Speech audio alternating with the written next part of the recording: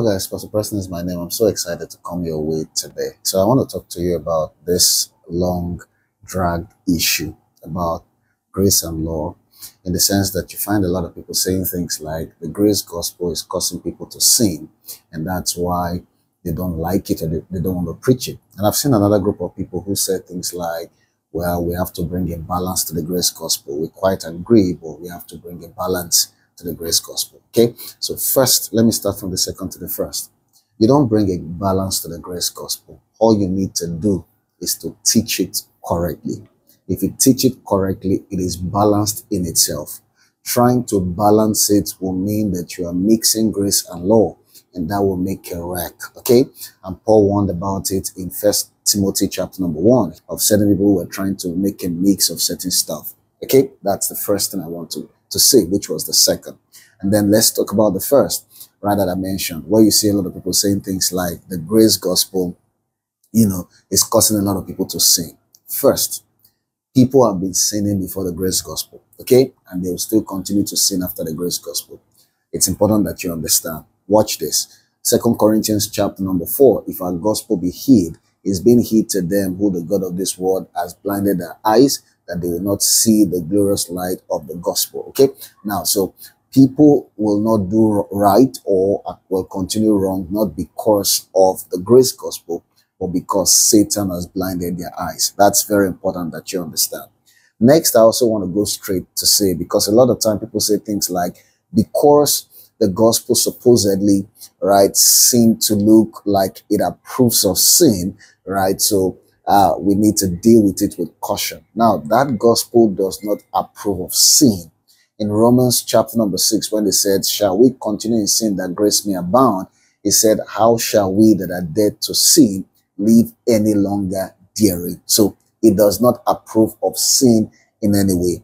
It only just shows you forgiveness for sin. And that's very important that you understand. Okay, so when you don't understand a thing, instead of castigating it, it is important that you investigate it correctly and thoroughly. And most likely you'll find the truth in the expression, as against you judging a thing from ignorance and then making a mess of a great thing that Jesus Christ brought. It is important that you understand that it was Jesus who offered grace, and grace in itself is a part of Christianity, because firstly, before Jesus, it was Judaism. It was Jesus who brought Christianity, and when Jesus brought Christianity, he offered it in grace. He says grace and truth came by Christ in John chapter number 1. Grace and truth, that is grace, that is truth. Okay, they are not two different things. And there's the word kaya, grace, that is truth. Okay, truth is grace and grace is truth.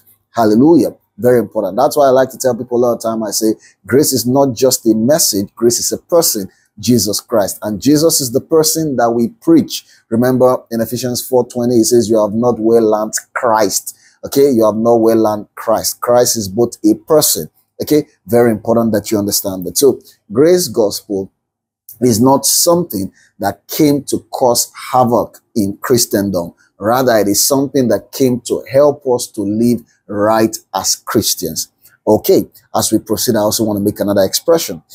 Some people will say things like, this grace gospel in itself, it was Paul who brought it, and then even Peter warned against it.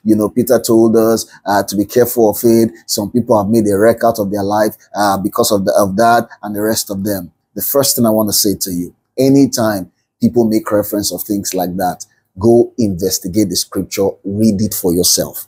So I'm going to read that scripture for you. That is in 2 Peter chapter number 3, verse number 16. Okay, I'm reading first from the Passion Translation. Now, let me do the King James first before the Passion Translation. So the King James says, as also in all his epistles, speaking in them of these things, in which are some things hard to be understood. Take note, it says they are hard to be understood. He didn't say they cannot be understood. Next now says, which they that are unlearned and unstable wreck. Those that are unlearned. The word unlearned here, right, very clear from the Greek, is the word amates, which means ignorant. And then the word unstable is the Greek word asteriktos, which means not firm. Okay, so it says those who are ignorant, thus not firm, Okay, they had made a wreck. Now, hold on. You're going to see something that is interesting here. It now says, as they do also the other scriptures unto their own destruction. So it is not only in the writings of Paul that this happened. It also happened in other scriptures. It's important that you understand these things clearly. So you just cherry pick it, you just go pick a part and then you want to use it to fire Paul, right? As against understanding it correctly. No, you got to understand it correctly. This is very powerful. He said they also do that to other scriptures. So let me read it on the Passion Translation that will give you a clear expression, right? Look what the Passion Translation says. It says, consistently speaking of these things in all his letter, referring to Paul, Peter referring to Paul, he says, even though he writes some concepts that are overwhelming to our understanding. Perfect. Then it says, which the unlearned and unstable love to twist to their spiritual ruin, as they do other scripture. So the unlearned and unstable not only twist the writings of Paul, they twist also the writings of other scriptures. Okay, it's important that you understand that. So sometimes when you want to give some concept and explain some things, be careful how you just take it out of context or shoplift it and explain it wrongly. Okay, so people will always make a mess of scriptures. They will always make. Once they are unstable, once they are they are on land, they will always make a wreck out of scriptures. It's important that you understand that. You just need to do the right thing. So in trying to correct correct what's going wrong, be careful not to create another wrong. It's very important because that always happens, that you want to correct a wrong, you now create another wrong, as against understand how to do the right thing the right way. Glory to God. So with or without the grace gospel, firstly, you need to understand that people will always sin, right? That's it, right? People have been sinning before the grace gospel and they'll still sin before the grace gospel. But one thing you need to understand that the grace gospel did is the fact that it opened hypocrisy. I'm telling you, if a gospel makes you now begin to sin, that means you were hiding to sin before, or you were not sinning out of fear, which of course expresses what we call the work expression, which you found with the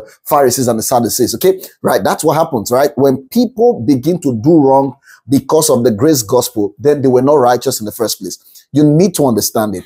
Righteousness is a gift of God. It is not something we worked for, right? As a matter of fact, the scripture says that no man may boast. So what do we really do? We hang on what God had done. The Bible says we hang on it through faith. Romans chapter number 5, it tells us that we hang on it through faith, what the Lord had done. So it's not a function of our work in any sense. That's very important that you understand. So if a particular gospel now begins to cause people to do wrong, then they were hypocrites in the first place. And I'll tell you the truth. Law brought a lot of people to become hypocrites. We've seen the storyline in scriptures before, and that's how it has always been. Really good. So point will now be, right, because of that, some people say, well, I don't preach grace, I preach the law, and the rest of them. Listen, the preaching of the Lord, the Bible told us, right, had never helped anyone and will never help anyone. As a matter of fact, he said, the law could not help anyone, and then it was rendered useless. That's what the scripture said. So we cannot carry on in that character, right? We need to do what we have been asked to do correctly. So what are we supposed to preach? Are we supposed to preach sin? No, we don't preach sin. We preach the righteousness of God, right? So what are we supposed to do? It's important that you understand as a preacher, okay? And let me show you from scriptures, right? In 2 Corinthians chapter number 5, right? Very clearly, he tells us in chapter number 18, right? It says, and all things are of God, who had reconciled us to himself by Jesus Christ and had given to us the ministry of reconciliation. 19, to wit God was in Christ, reconciling the world to himself, not imputing their trespasses unto them. Take note, not imputing their trespasses unto them. That's what a lot of people who do law want to do. They impute their trespasses unto them. It says, and had committed unto us the word of reconciliation. So we preach the word of reconciliation and not preaching, imputing their trespasses unto them. So when you tell somebody you are a sinner, the sinner will die and all that stuff, what are you doing? You are imputing their trespasses unto them. This is very important. Okay, we tell them what God has done, right? And how they can connect with what God has done and become free from sin. Glory to God. In Romans chapter number 1, it says, Paul will say, right, I'm not ashamed of the gospel of Christ. Notice it says it's the power of God unto salvation. He says the gospel has power to offer salvation. So what do? We preach the word of reconciliation and not necessarily sin. When we're sin conscious, we'll create more sinners. When we're righteousness conscious, we'll create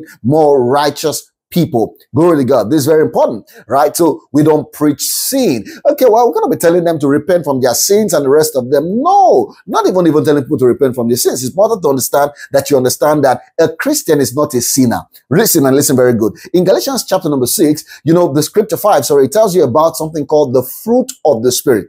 Did you notice when he speak about the opposite, he didn't call it the fruit of the flesh, right? As against the fruit of the Spirit. He called one the works of the flesh, and then he calls the other one the fruit of the Spirit.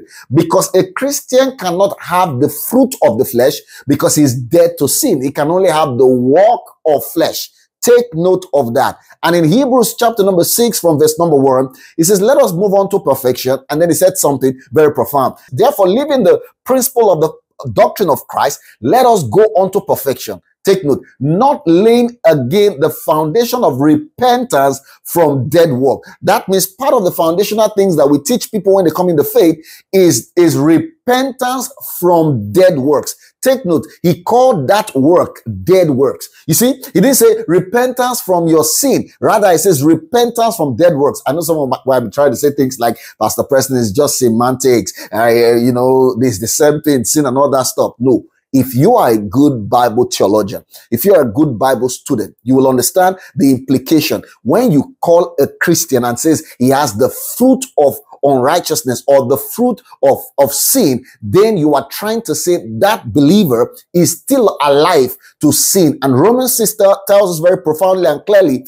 that a believer is dead to sin, right? It says, how shall he live any longer therein? Whether you see the fruits of that or not, he's already dead when he accepts Christ, when he believes in Jesus Christ, right? Believes in the finished work of Christ, he is dead to sin. What you find that he does is the fact that he has not been renewed, right, in his mind by the teaching of the gospel. This is very important. So we're righteous people, right? And we have no business with sin. We learn Christ, and then we are empowered by the Spirit to do the right things of God. Oh, are you still there? So that's exactly what we do, not trying to want to use a wrong way to help people to become right. It doesn't work like that. Hallelujah. It doesn't work like that. We say there's correctional center for people who are done wrong, right, and all this stuff. And I'm trying to ask, most especially in Africa, how many people have that place really corrected? Think about it. Because you need to understand that some of these things are spirits, and Jesus dealt with the spirit for us. And then, of course, by the teaching of God's word, men are liberated. Men now come to the reality of what they truly are in Christ, and then they work in that new realities. Glory to God. So the grace gospel was given to us, and we stand by it, and we continue in it, and then we do the right stuff as the Lord has instructed. Glory to God. I hope this brings you some kind of blessing, and I want you to use it for good. Share it with a couple of people who have all this confusion so we can try to bless them. I know it's not very long and didn't give so much expressions like you'd have wanted it for maybe an hour, 2-hour sermon. However, if you critically think about it and research with it, it will give you more light by God's grace. Thank you, and God bless you.